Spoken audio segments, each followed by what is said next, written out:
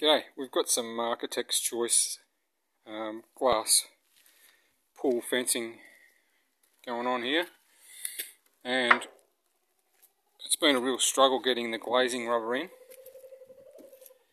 but there's a little trick that's helped me a lot. Just grab a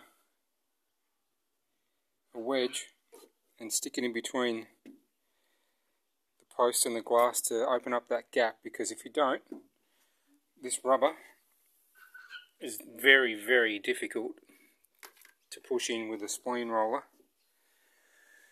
and that makes your life a whole lot easier, and you just move it down as you go along. That's soapy water in there. So it took me quite a while to do 5 or 6 of these, and then once I started using this wedge to open up that gap there, I did 3 or 4 in about 10 minutes. Makes your life a hell of a lot easier.